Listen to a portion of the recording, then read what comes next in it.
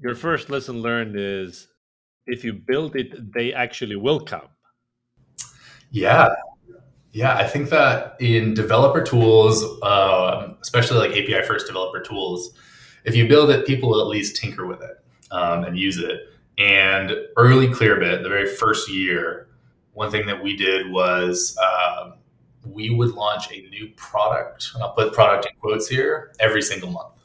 So we had our core API, which was started as the person API, so data about people. You put in an email address, we'll give you back their role and seniority and what company they work for. Then we launched the company API, which was really just the end of that payload, which was where that company was located, what their legal name was, how many employees they had, etc. Then we launched the logo API, which was just one attribute of that company API payload as its own small API. And we did an autocomplete API, a watchlist API, a risk API, Clearbit Connect, which was a Gmail extension, Clearbit for Salesforce, which was a Salesforce extension, a free edition of that Salesforce extension, and on and on. And I think in that first year, we launched 11 or 12 products. We launched them on Hacker News, on Product Hunt, on any sort of list aggregator where developers were hanging out. We got over that year 60-ish thousand people to come and create a Clearbit account. Did we get a ton of customers out of those exact marketing activities? I have no idea. We weren't set up to track it very well then. We didn't really the way we were measuring the impact on revenue was incredibly basic, but it helped us build up awareness and a pretty large audience really, really quickly. So launching something almost every single month became your marketing. It was pretty much the only marketing activity we did. We launched things and we told people about it, and that was it. Do you think this strategy would also work today? I think for an early stage company, yes. I think the strategy works today. I think if you're a more sophisticated later stage company, it's probably not enough. Unless you're able to consistently increase the places where you're communicating that launch, it's probably not enough. But I would say if you're an early stage company, especially if you have an API product or API first, then this I think is a great technique or a great strategy. So Hacker News is still, up and going. I do feel Product Hunt has been.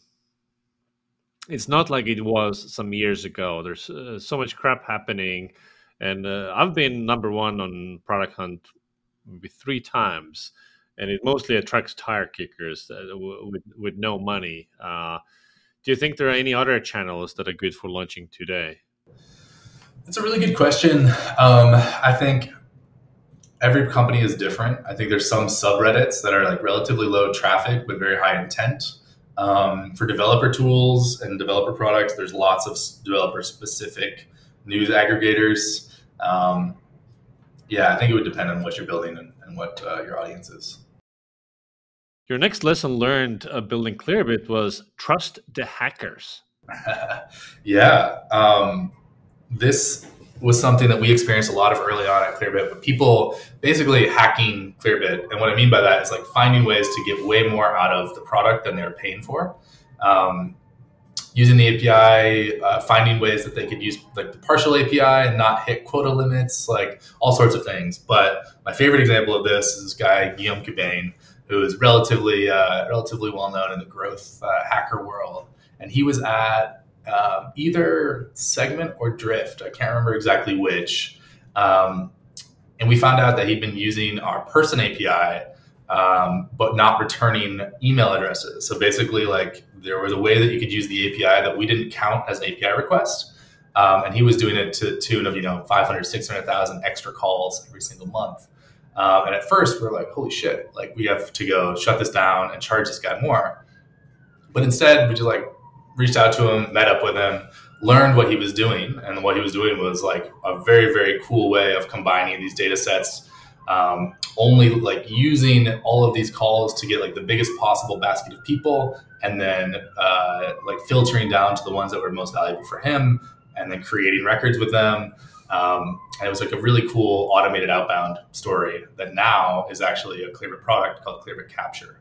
So I think my lesson learned there was don't shut down the hacker. When you find that person that's abusing your product, find out how and why, And I think I don't know the stat here, but some percentage of the time that's going to be a huge like product unlock for you. And it was for us. And with Guillaume, I think that happened like 2 or 3 times. Yeah, people using your product in unexpected or unconventional ways, I think, has been the story of a lot of successful companies. eBay comes to mind as one of them, and I've certainly seen this also with Winter. And I feel like first reaction is always like, no, no, no, that's not how you're supposed to use that. You're explaining Right. this. Then it's like, well, why are you doing that? Oh yeah, like actually our product doesn't enable you to do this straight, so you need to like hack your way around it. Yeah, or you're doing something completely different. Like your job to be done is not the job to be done we built the product for, but like that might be an opportunity for a new product surface area. Yeah. Now I will say there are many with Clearbit and many like data products, or even just infrastructure API products. There are going to be the abusers who are just trying to get more of the thing, right? Yeah, And that's an opportunity to charge them more money. that's right. Your lesson learned number 3 is an interesting one. Customer success cannot be delegated. Yeah. So I could absolutely be wrong here, but the thing that we learned in about 4 different customer success leaders at Clearbit over probably 5 years, or maybe a little bit less than that, was we couldn't delegate customer success successfully at Clearbit. And what changed, and when we were able to really get our hands around or customer success at least a bit better, was putting founder energy and effort into it. And now I don't think that's going to be everyone's situation, but I think taking your eye off of customer happiness, customer success, even support is like a really bad idea early on. And I think it's compounded if you are a developer tool, API first, like infrastructure type product, where the usage of your product doesn't directly correlate with the success of the customer. So I'll give you an example here with Clearbit. It was a data API. You're sending API requests through to enrich your Salesforce, your CRM, your marketing automation, whatever it might be. And we would have customers that would have 80, 90% usage every single month, look super, super green because they're hitting the API. And then you go talk to them and something is messed up in their integration or the way that they're mapping those fields to somewhere else. And like they haven't seen the data in 5 or 6 months. They're super unhappy. And I think like an API product just can really obfuscate the value customers are actually getting because usage does not equal value. And that's something that was very hard for us to identify at Clearbit and has taken the combination of a lot of exec attention, founder attention, and also product attention to get us closer and closer to the place where we understand how successful a customer is based on their usage of the product. So when you say it cannot be delegated, what stage of the company are we talking about? Is it like first million in revenue, first 10 million? Yeah, I wish I had a clean answer to that. We tried to delegate it between, probably around 1 million is when we brought our first customer success person in. We tried to delegate it 4 times between 1 million in ARR and 25 million in ARR, and continued to not be as successful as we wanted to be. I think one other piece there is we had picked a market where we really liked the innovators in that market. The top 1, 2, 3% of our customers were super interesting, doing crazy fun stuff with the product. The rest of the market was doing very straightforward data enrichment, like plug it into Salesforce, enrich my account and contact records.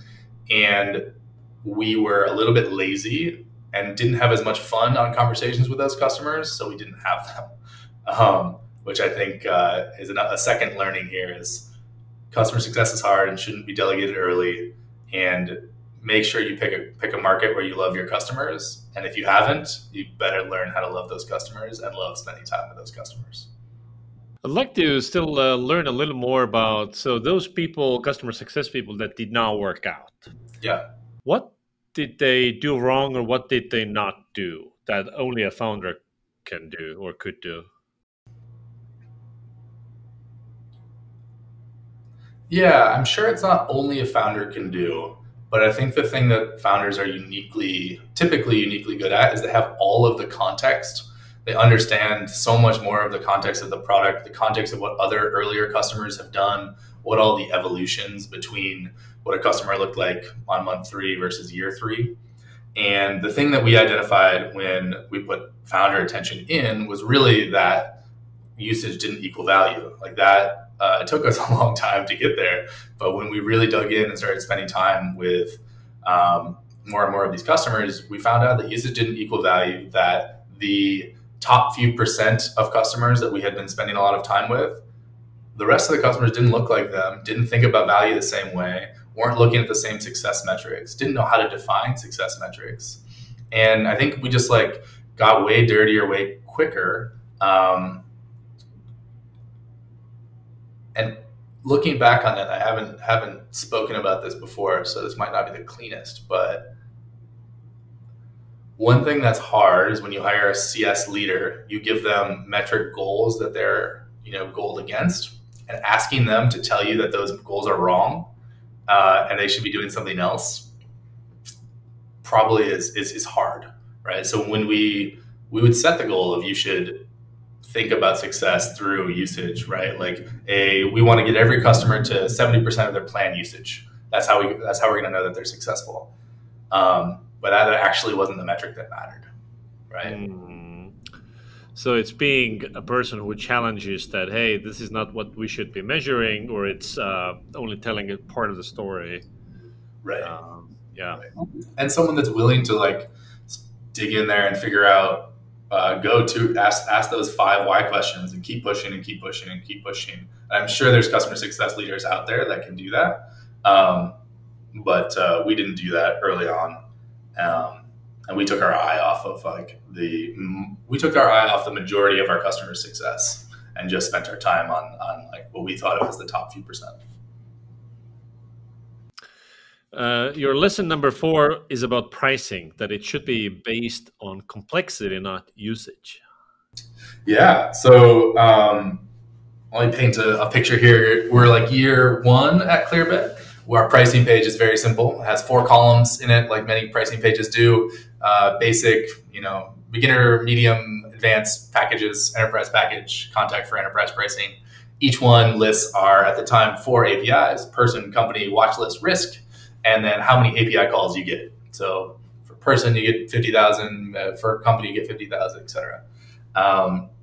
And that pricing was between the end of year 1 and the end of year 4, we close to 50x our per call pricing and completely split out all of these different APIs that had been packaged together. I'll tell you why. Because pure usage does not equal value.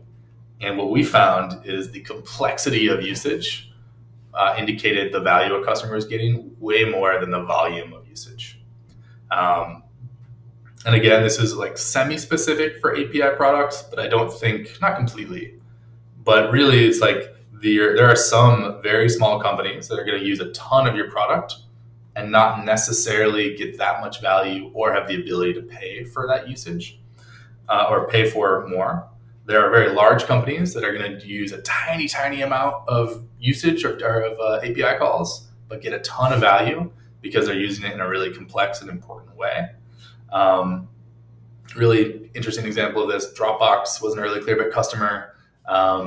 They used us for one attribute, the company type attribute.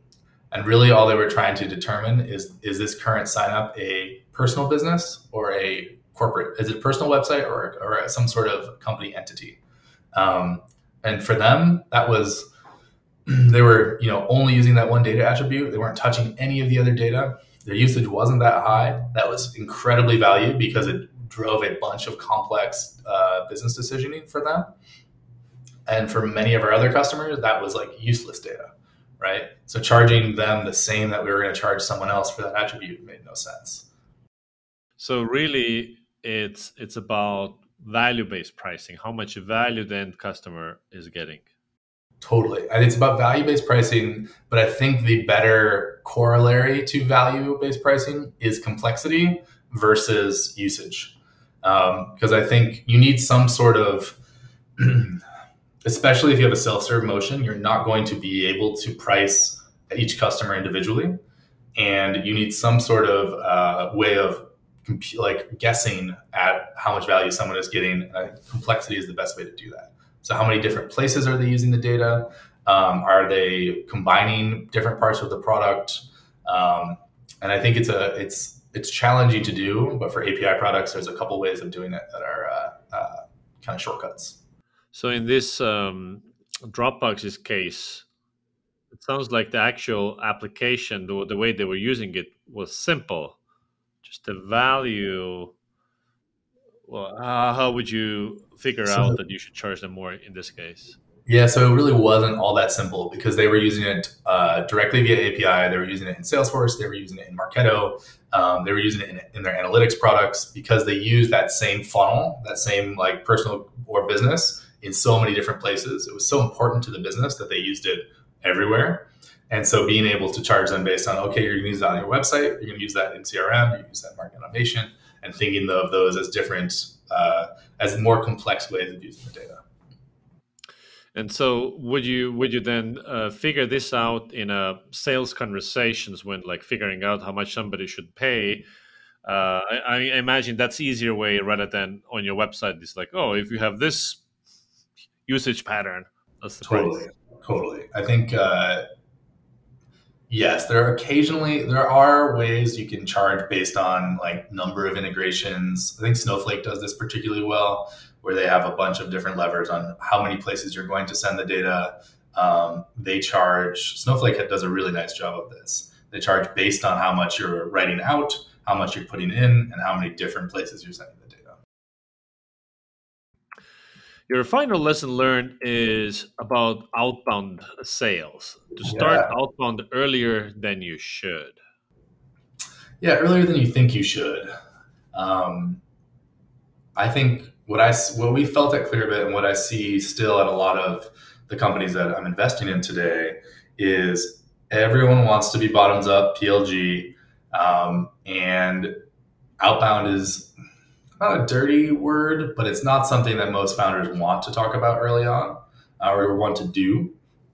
And I'll give you two examples. I'll give you the Clearbit example and then another company that I'm pretty close with. Um, in Clearbit, we started outbound on year 4. And a year and a half later, outbound was still less than 5% of pipeline, which is not a success. I think it's indicative of, well, actually, we should be clear. We want out today outbound, I think, is about 20%. We would love it to be 40, 50%, because outbound is a very scalable, predictable motion, especially as the company gets bigger. I'll give a counterexample of a company in the HR space that's pretty well known. They started outbound from day one. They decided they were going to do outbound in some ways before they even built a product. They built their MVP, and then they started just ripping outbound with 6 SDRs, 2 marketing ops, data people, and the founder CEO writing the outbound email copy. And they did that for a year and a half. It was their only marketing activity. They didn't have a marketing team. They were just sending outbound email. And learning what message resonated, learning what product features and what product ideas resonated. And because outbound, like getting someone to respond to an outbound email is probably the hardest first hurdle that you can think of. You really, really are forced to focus on the pains that get people to respond. And for this company, they were able to get outbound working, where they were able to drive real, consistent pipeline, and not only know what message was resonating, but also what product features people were most excited about in an outbound context. They used that to build their website. They used that to build all their marketing materials as they brought in a marketing team. They used that to plan their product roadmap. And they were able to go from 10 to 100 million, I think, in about 18 months on year 3, because they really, really nailed this in the first 18 months. So the prerequisite here is that there needs to be a severe pain that the prospect is feeling. Sure. I mean, if we go back to the basics, is like you really need to identify that pain. I think outbound is a particularly effective way of identifying pain early. I think with bottoms up or freemium, you can end up with something that's a vitamin that people are tire kicking or trying or using. But if outbound is the way you get people to respond, then it's more likely to be a real pain. And what did outbound program look like at Clearbit? Was it a mainly cold email, sequences, also cold calling? What went in there? Yeah, emails, calls, LinkedIn, Twitter, kind of the whole gamut. I would say it's a relatively standard outbound playbook for like the modern SaaS company. I think the unique things that Clearbit has is access to some cool intent data assets that were very useful. Our most effective outbound loop today is identifying companies that are visiting the website that are not already accounts in Salesforce, or they're cold accounts not assigned to someone, and then creating those as new pipeline. Uh, to your portfolio companies, when you advise them, do you tell them to start outbound on day one? When's the best time? It really depends. I think as always, it depends on what the team strengths are. Like if the team is not going to be successful at outbound, like that shouldn't start there. Start with things that you're good at, or if you have specific leverage somewhere else. But I do recommend people think about outbound way earlier than they typically do. Think about it year one, year two. Maybe start your tests, your trials for more enterprisey companies. I really think outbound from day one is really smart. Um, yeah. And a lot of leaders, sales leaders, say that if your ACV is below 15K, just the numbers don't work. Is your experience similar? No, I think Ramp is a pretty good example here. Ramp's ACV was, I think, like 5 or 6K in the beginning for their SMB customers. They went very hard into outbound for SMBs their first 2 years, and then expanded with those companies over time.